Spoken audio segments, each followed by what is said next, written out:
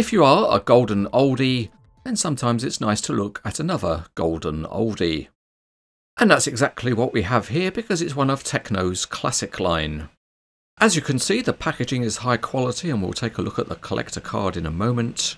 And this is a model of a DAF 2800 sleeper cab with a reefer trailer. It's in the colours of the Dutch company Reefer Mooy. The DAF 2800 was a tractor produced between 1973 and 1987. Out of the box we have the trailer, the tractor, and there's a bag with a couple of small parts. One thing that's always nice for a serious collector is to have a collector certificate, and this one comes with a unique serial number in the run of 175 models.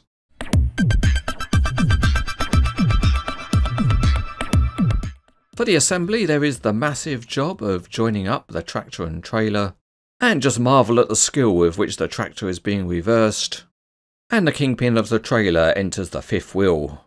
Clunk click does the trick.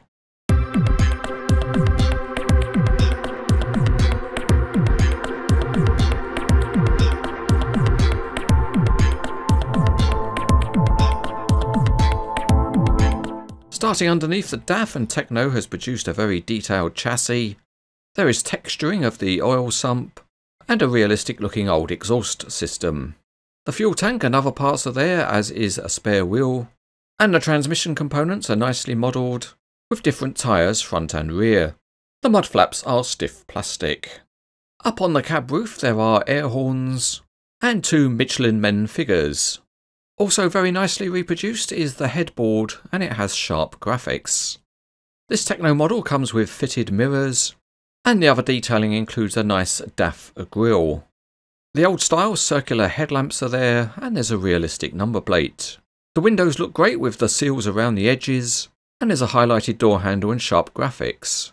The steps are textured and the wheels are very nicely detailed. Looking at the back of the cab, the shape has been very nicely reproduced. And as you can see, there are coiled lines. The stepping plate has got nice texturing, and the fuel tank has got a nice filler cap. It's always good to see the exhaust pipe looks like it's got a hole, and the split wheel arch and rear wheel detailing is excellent. At the back the rear lights have plastic lenses and there's DAF on the mud flaps. The trailer body is metal, and that gives it a nice weight.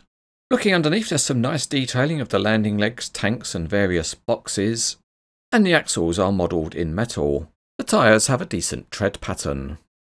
The landing legs look good with their old style rollers, and there are replica support timbers included. This is a refrigerated trailer known as a reefer, and the Thermo King refrigeration unit is very nicely modelled.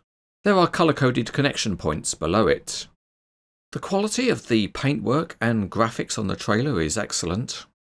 And the rear wheels are very nicely detailed, but they are not all fully grounded.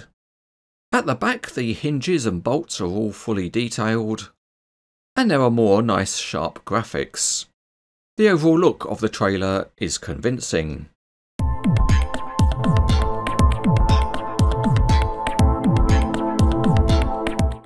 The rear axle of the DAF spins very freely, and it's nice to say the steering has a really good range of movement. Here we are again on the Cranes etc. test track, and the DAF shows itself to be a very willing runner. Not only that, but if you want to be driven around the bend, then the DAF is ready for you. The cab tilts forward and can pose in a tilted position.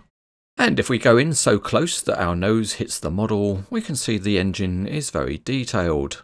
It looks plastic, but it is made up of a number of different parts.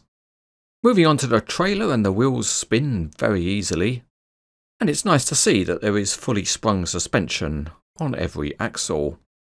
If you want to pose the trailer on its own, a couple of replica timbers are supplied. And they've got notches in them for the rollers on the landing legs. The only issue on the trailer is that not all of the wheels are fully grounded, so you have to push down a bit on the suspension to get them to all roll.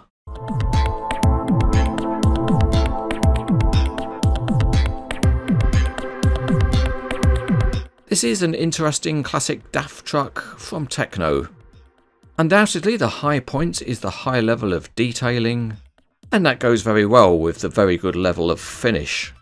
This is the kind of classic truck model which looks very good on display. It's well presented and overall it's easy to rate as very good.